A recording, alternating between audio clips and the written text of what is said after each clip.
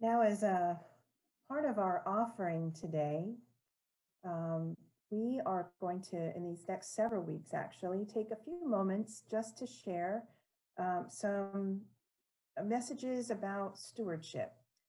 Um, we're going to be talking about various ministries and sharing the stories about how we steward our gifts of time and talent and treasure.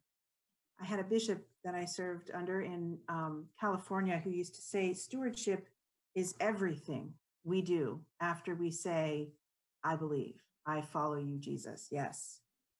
So, in that spirit, we're going to spend these next several weeks sharing those stories.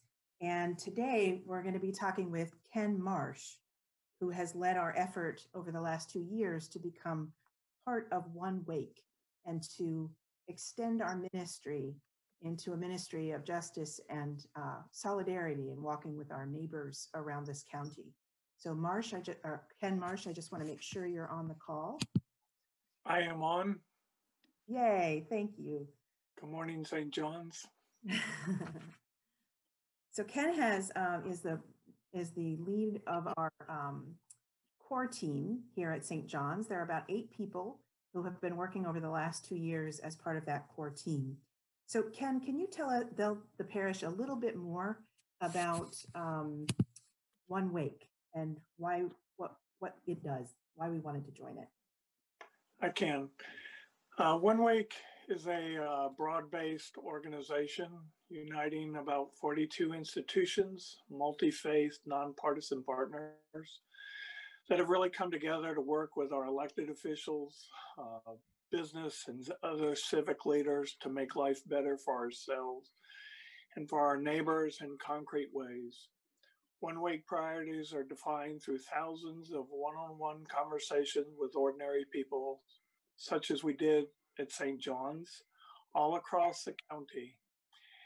And the priorities of One Wake are currently working towards more affordable housing, a living wage, more living wage jobs, and issues of equity in our public schools. And Ken, can you share a little bit about why you personally got involved in this ministry? Sure, I'd be glad to. Once I saw the collective nonpartisan approach of church leaders working with community leaders to solve community problems for those who are disenfranchised, I was hooked. As you know, I recently retired as a former mental health social worker, and One Way gives me an outlet as part of my church work, but also my professional passion in retirement. It is that community organization and service work to make our collective community a better place for all individuals.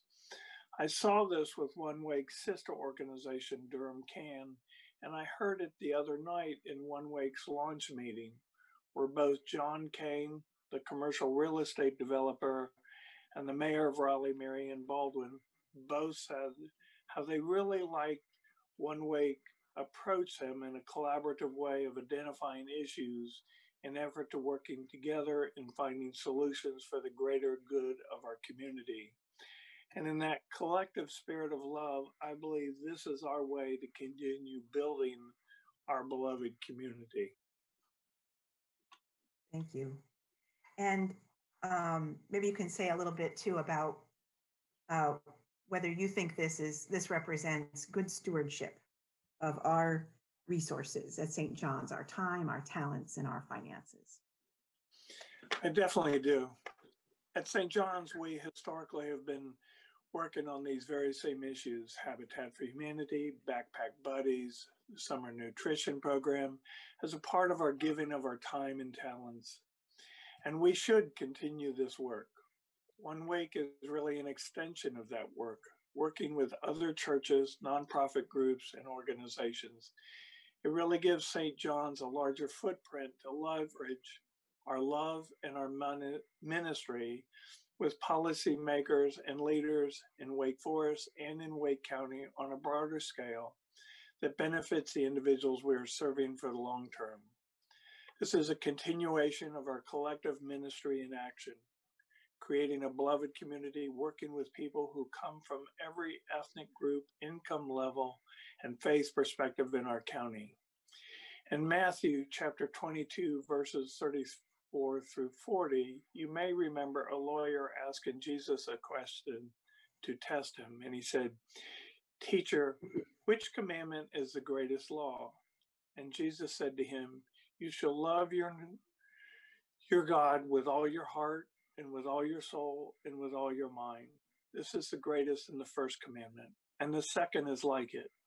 You shall love your neighbors as yourselves." And through your stewardship and giving, this ministry of One Wake in action with St. John's is loving our neighbors as ourselves with multi-faith organizations to enrich the lives of our neighbors in need. Ken, thank you so much. And you may not know it, but you're a prophet. That passage that you just quoted is our scripture for our service next Sunday.